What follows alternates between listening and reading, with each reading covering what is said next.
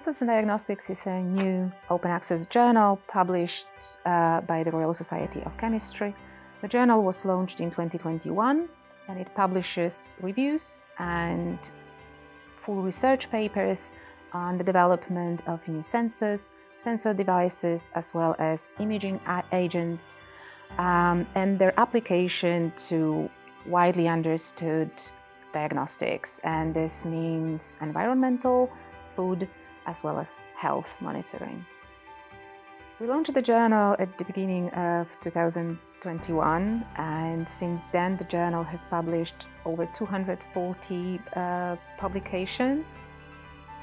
It's currently indexed in Web of Science, ISI, and Scopus, and we are awaiting for the assignment of the first impact factor in summer this year, 2024.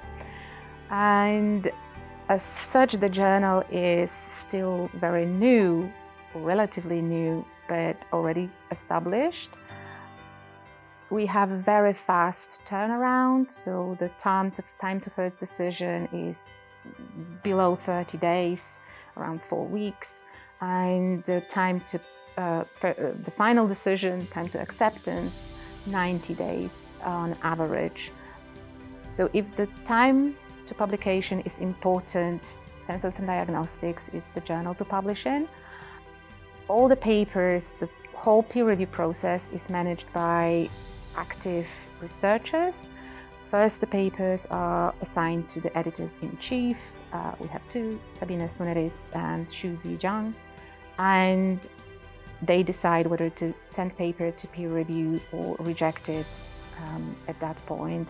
And if the decision to send a paper to peer review was made, it is assigned to one of the associate editors who are also active researchers, experts in their respective fields. And as this process is managed in this way, you can be sure that your paper is in the right hands. The journal is Gold Open Access, although the Royal Society of Chemistry funds fully the journal in its first 2.5 years. So currently, until summer this year, the journal is still free to publish in.